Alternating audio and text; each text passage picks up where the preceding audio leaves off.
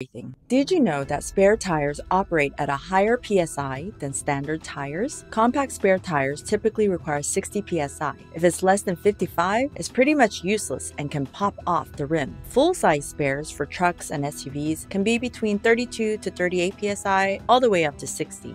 Always read the markings on the spare to get the actual pressure requirement. Also, never inflate your tire to the maximum PSI. Otherwise, you'll risk a blowout and you'll reduce your ability to control the car since handling and braking will be much worse. So to be extra safe, pressure your tire just a few PSI below the specified amount. Lastly, check the PSI in your tire at every tire rotation or every 6,000 to 8,000 miles.